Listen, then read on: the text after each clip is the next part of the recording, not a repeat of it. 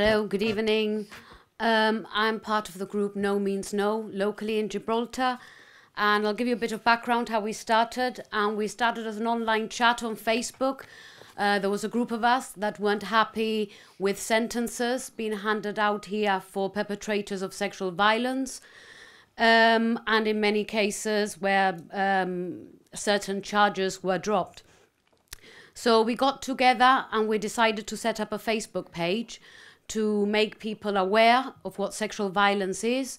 And we decided to share stories anonymously, stories of people that had experienced sexual violence in Gibraltar.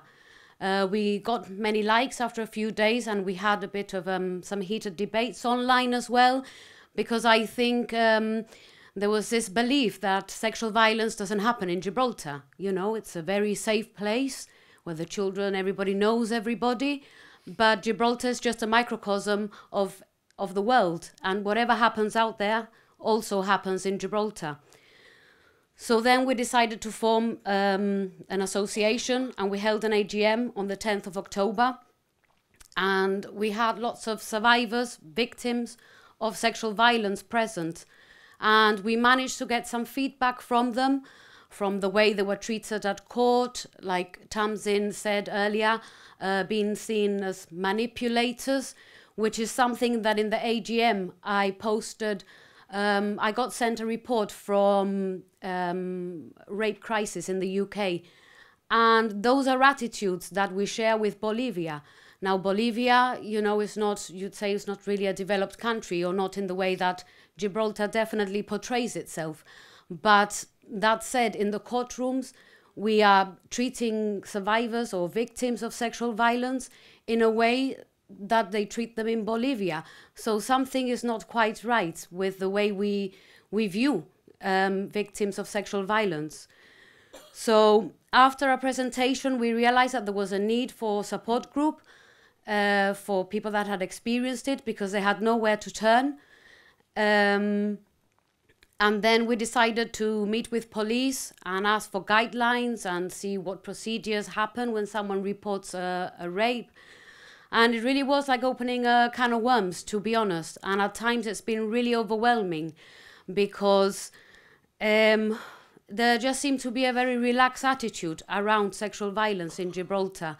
There's a lot of victim blaming. And when I speak to people about it, they say, yeah, but you know what that girl wears? Or do you know her father's a drunk? And there's always seems to be an excuse, you know, from the perpetrator, you know. And it's really something that I think is going to take a long time to change these attitudes. But hopefully we've made a start. So after AGM, like, we met up with the police, and there was many things. We wanted statistics. We've got no statistics here in Gibraltar. I'm still waiting. This was in, it was actually in October that I met with police. I keep emailing them now and again. Hopefully I'll get some statistics. And then there was other things that, like sentencing, we thought it was very weak. And then they follow UK sentencing guidelines, which are not the best. We also discussed a jury system, and whether a jury system in cases like this works in Gibraltar, because you're going to know somebody and what they would like to see. So whether a 3-judge system would work better than having a jury. We also spoke about rape kits, because at the moment in Gibraltar, if you've been raped, the only way you can have access to a rape kit is if you report it to the police. Now, the rape in itself is traumatic. And then having to report it to police, that in itself is another trauma. So you cannot even gain that crucial forensic evidence in many cases. And that's the only way at the minute you're able to get a rape kit in Gibraltar. And I think it should be readily available, you know, that people can access it and get that forensic evidence as soon as possible. So if the person then chooses to take it forward and report it to the police, then the evidence is there.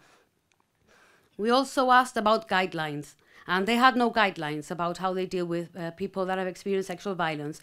They go on a case-to-case basis. which is great. It makes it sound very person-centered, but how can you evaluate your guidelines? How can you see, oh, we did this wrong last month, let's try and improve in this way? You cannot. You have to have certain guidelines and update them regularly. You cannot have things on a case-by-case, you know. It seems to me, I don't know, a bit unprofessional, really. And then we asked what happens when victims report, and again, the case-to-case, whether they were offered counselling, and then they're referred to social services, and then they make the call of, you know, how urgent it is and when they will see a counsellor. We also asked about video recording and protection of the victims. And we also spoke about sex offenders and what rehabilitation they have in place. And they assured us that they do have rehabilitation. So, you know, we've had lots of concerns from people in the community.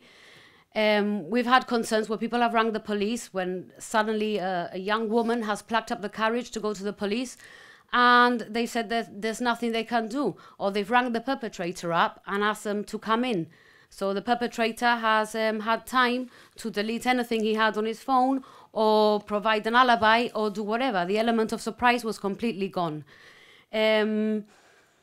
So it really has been, like I said, you know, opening a can of worms, because every time that we look at one issue in detail, we think, oh my goodness, you know, there's like another maybe 15, 20 points that need to be addressed. We would like better sex education in school as well. I don't think, I mean, we've had people share stories on our group, and they've said on our Facebook page, and they've said it's only through the Facebook page that I've realized I was sexually assaulted or that I was raped. And these are women in their late 30s that should know, you know, when something is consensual and something isn't. So we're really talking basics here, you know. It's not that we want, you know, it is the basics, it seems to me, are not here in our society. So obviously we have some, well, we've got many aims, you know, because you can pick and choose, really. The list is endless. But in particular with the courts, we want some legislation changes. There's a loophole where if a man is under the age of 24 and he believes that the victim, being a woman, for argument's sake, is above the age of 16, then that's a defense. So if he thinks she's above 16, that's good enough. And we'd like that changed. We'd like change as well. There's a PACE, it's called Police and Criminal Evidence Act 1984, where basically in Gibraltar, if someone has an interview by police, they're arrested, they're allowed to say no comment, no comment. They're allowed to do that in the UK too. But when it gets to trial, they will be asked by the prosecution why they chose to say no comment. Whereas here, it has no weight. You can say no comment, no comment, no comment, and then you can go get an alibi and do whatever you like, and it will hold no weight. So we would like that change. With the police, we would like some the safeguarding unit to have some set guidelines in writing, like I said earlier, so they can update stuff. And we would love statistics. I mean, the only one we've had recently was, I think it came out in Parliament, and it was something like 27 people had reported sexual violence, and only 7 people had been charged. We did speak with police, and they said that obviously some of them were still being investigated. But even if some of them are still being investigated, if 27 people have had the courage to come forward and say, this has happened to me, you know, we should be doing better than only 7 being charged. I mean, that to me is really poor. So we would like also, you know, rape kits to be available. Perhaps not the police, maybe youth clubs, maybe private clinics. And other issues are there's no first response team. So if someone is raped, no one is really trained in dealing with it from a supportive perspective. In the UK, there are people called ISVA, and they're independent sexual violence advisors. And they offer counselling, and they also support you in the emotional side and the ordeal of perhaps going to trial or not going to trial. So we would like to see something like that here in Gibraltar as well, because at the minute, young people are being sexually assaulted, they are being raped. It is happening in Gibraltar, and they've got no one to turn to. And my background is a bit in mental health as well as a therapist.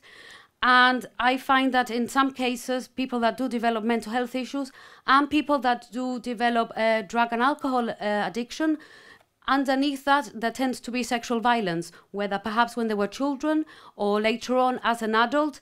And that is something that is not really, people don't really talk about that, you know. There is a percentage of people with mental health issues and with drug and alcohol issues that have been sexually abused in childhood, that they've been raped as teenagers, they might have been raped in a marriage.